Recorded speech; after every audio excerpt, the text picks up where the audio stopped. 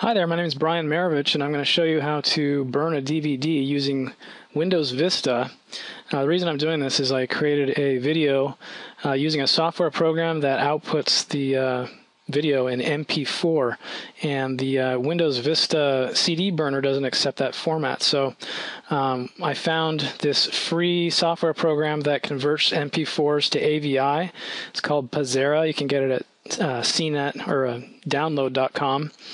And just beware when you download it to click the custom settings and unclick the software that they want to load on your computer. And also do that when you extract it and run the software on your computer. They do that again. So just a side note on that. So what you want to do is, if you have an MP4, convert it to WMV. That's the only format that at least I could find that the program on Windows Vista uses to burn a CD. I actually use this program to convert MP4 to AVI, and it doesn't accept AVI. So what you want to do is download it, extract it, open it up, and it's real simple to use. It looks kind of techie, but it's actually really simple. And the way it works is you click Add Files, you find your video, and then it'll load here. Just follow my mouse. And then down here, you want to click the video codec and select WMV version 1. That's the version. You might want to try 2. That's the version I used is 1. So, and that worked.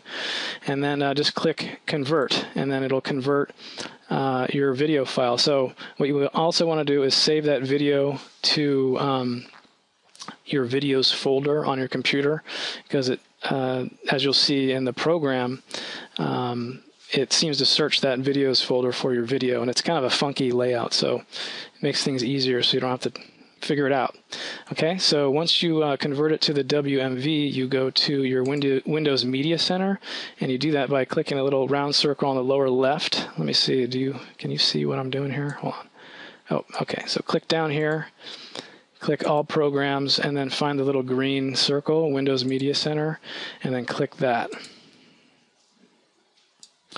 Okay, so after you open it up, you want to click the arrow button until you can find Tasks. So you click Tasks, and then click Burn CD DVD, and it's going to look to see if you have your DVD-R in your computer. And then what you want to click is Video DVD, then go down and then click Next.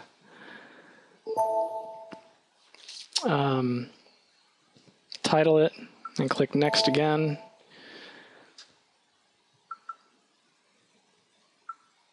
Click Video Library and click Next.